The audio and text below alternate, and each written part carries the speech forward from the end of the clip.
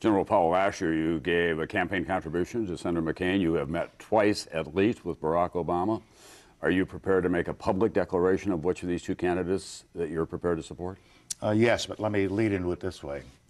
I know both of these individuals very well now. I've known John for 25 years, as your setup said, and I've gotten to know Mr. Obama quite well over the past 2 years.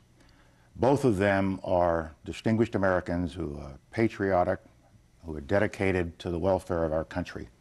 Either one of them, I think, would be a good president. I have said to Mr. McCain that I admire all he has done. I have some concerns about the direction that the party has taken in recent years. It has moved more to the right than I would like to see it, but that's a choice the party makes. And I've said to Mr. Obama, you have to pass a test of, do you have enough experience, and do you bring the judgment to the table that would give us confidence that you would be a good president? And I've watched them over the past 2 years, frankly, and I've had this conversation with them. I have especially watched over the last 6 or 7 weeks as both of them have really taken a final exam with respect to this economic crisis that we are in and coming out of the conventions. And I must say that I've gotten a good measure of both. In the case of Mr. McCain, I found that he was a little unsure as to how to deal with the economic problems that we were having.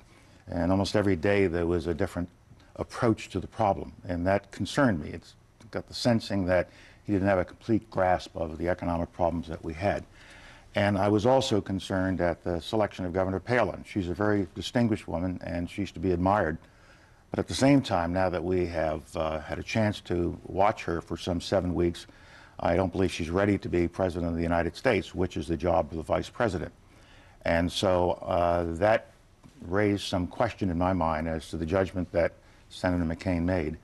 On the Obama side, I watched Mr. Obama, and I watched him during this 7-week period, and he displayed a steadiness, an intellectual curiosity, a depth of knowledge, and an approach to looking at problems like this and picking a vice president that I think is ready to be president on day one, and also in not just jumping in and changing every day, but showing intellectual vigor.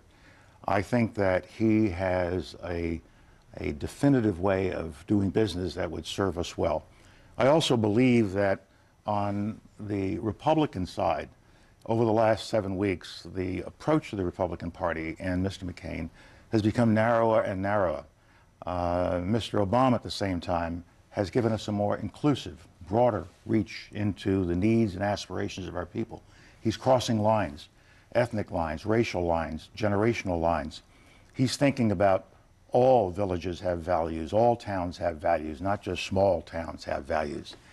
And I've also been disappointed, frankly, by some of the approaches that Senator McCain has taken recently, or his campaign has, on issues that are not really central to the problems that the American people are worried about. This Bill Ayers situation that's been going on for weeks became something of a central point of the campaign. But Mr. McCain says that he's a washed-out terrorist, but then why do we keep talking about him?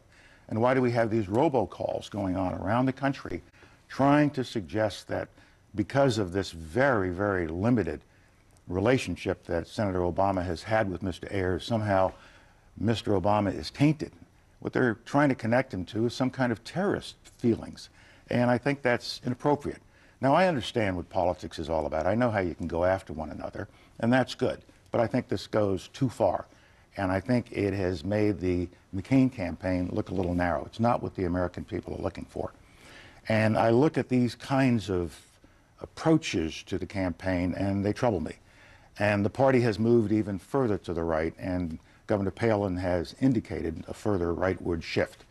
I would have difficulty with 2 more conservative appointments to the Supreme Court, but that's what we'd be looking at in a McCain administration.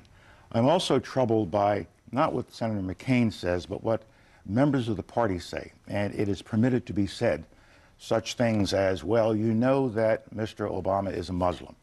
Well, the correct answer is he is not a Muslim. He's a Christian. He's always been a Christian. But the really right answer is, what if he is? Is there something wrong with being a Muslim in this country? The answer is no, that's not America.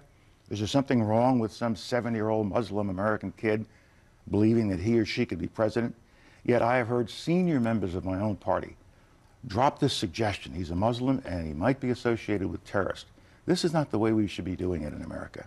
I feel strongly about this particular point because of a picture I saw in a magazine. It was a photo essay about troops who are serving in Iraq and Afghanistan. And one picture at the tail end of this photo essay was of a mother in Arlington Cemetery. And she had her head on the headstone of her son's grave. And as the picture focused in, you could see the writing on the headstone. And it gave his awards, Purple Heart, Bronze Star, showed that he died in Iraq, gave his date of birth, his date of death. He was 20 years old.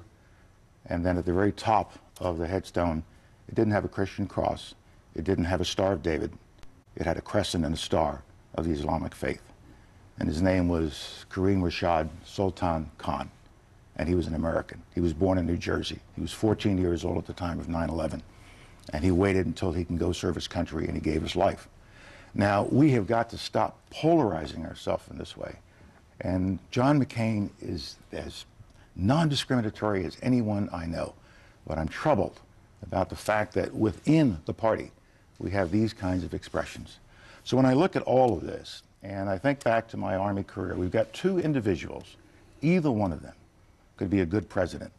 But which is the president that we need now? Which is the individual that serves the needs of the nation for the next period of time? And I come to the conclusion that because of his ability to inspire, because of the inclusive nature of his campaign, because he is reaching out all across America, because of who he is and his rhetorical abilities, and we have to take that into account, as well as his substance. He has both style and substance. He has met the standard of being a successful president, being an exceptional president. I think he is a transformational figure. He is a new generation coming into the world, onto the world stage, onto the American stage, and for that reason, I'll be voting for Senator Barack Obama. Will you be campaigning for him as well? I don't plan to. 2 weeks left, let them go at each other in the finest tradition, but I will be voting for him. I can already anticipate some of the reaction to this. Let's begin with the charge that John McCain has continued to make against Barack Obama. You sit there as a man who served in Vietnam. You commanded a battalion of the 101st. You were chairman of the Joint Chiefs. You were a national security advisor and Secretary of State. There is nothing in Barack Obama's history that nearly parallels any of the experiences that you've had. And while he has performed impressively in the context of a campaign, there's a vast difference between sitting in the Oval Office and making tough decisions and doing well in a campaign. And he knows that. And I have watched him over the last 2 years as he has educated himself, as he has become very familiar with these issues. He speaks authoritatively. He speaks with great insight into the challenges we're facing of a military and political and economic nature. And he is surrounding himself, I'm confident, with people who will be able to give him the expertise that he at the moment does not have. And so I have watched an individual who has intellectual vigor and who dives deeply into issues and approaches issues with a very, very steady hand. And so I'm confident that he'll be ready to take on these challenges on January 21st. And you are fully aware that there will be some, how many, no one can say for sure, but there will be some who will say, this is an African-American, distinguished American, supporting another African-American because of race.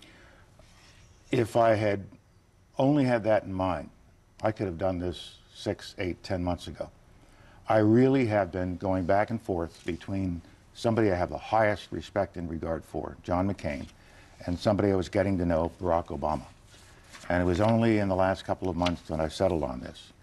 And I can't deny that it will be a historic event for an African American to become president. And should that happen, all Americans should be proud, not just African Americans, but all Americans, that we have reached this point in our national history where such a thing could happen. It will also not only electrify our country, I think, it'll electrify the world. You have some differences with Barack Obama. He has said that once he takes office, he wants to begin removing American troops from Iraq. Here's what you've had to say about that. I have found in my many years of service to set arbitrary dates that don't coincide with the situation on the ground or what actually is happening tends not to be a useful strategy. Arbitrary deadlines that are snatched out of the air and are based on some lunar calculation is not the way to run a military or a strategic operation of this type. That was on February 10th of this year on CNN. Now that you have Barack Obama's ear in a new fashion, will you say to him, drop your idea of setting a deadline of some kind to pull the troops out of Iraq? First of all, I think it's a great line, and thanks for pulling it up. And I believe that. But as I watch what's happening right now, the United States is negotiating an agreement with the Iraqi government that will call for most major combat operations to cease by next June and for American forces to start withdrawing to their bases. And that agreement will also provide for all American troops to be gone by 2011, but conditioned on the situation as it exists at that time. So there already is a timeline that's being developed between the Iraqis and the United States government. So I think whoever becomes the president, whether it's John McCain or whether it's Barack Obama, we're going to see a continued drawdown. And when, which day so many troops come out or what units come out, that'll be determined by the commanders and the new president. But I think we are on a glide path to reducing our presence in Iraq over the next couple of years. Increasingly, this problem is going to be solved by the Iraqis. They're going to make the political decisions. Their security forces are going to take over. And they're going to have to create an environment of reconciliation where all of the people can come together and make Iraq a much, much better place. Let me go back to something that you raised just a moment ago, and that's William Ayers, a former member of the Weatherman, who's now active in school issues in Illinois. He had some past association with Barack Obama. Wouldn't it have been more helpful for William Ayers to, on his own, to have renounced his own past? Here was a man who was a part of the most radical group that existed in America at a time when you were serving in Vietnam, targeting the Pentagon and the Capitol. He wrote a book about it that came out in 2001 on September 11th that said, "We didn't bomb enough." It's despicable. And I have no truck for William Ayers. I think what he did was despicable. And to continue to talk about it in 2001 is also despicable. But to suggest that because Mr. Barack Obama had some contacts of a very casual nature or they sat on a educational board over time is somehow connected to his thinking or his actions, I think is a terrible stretch. It's demagoguery.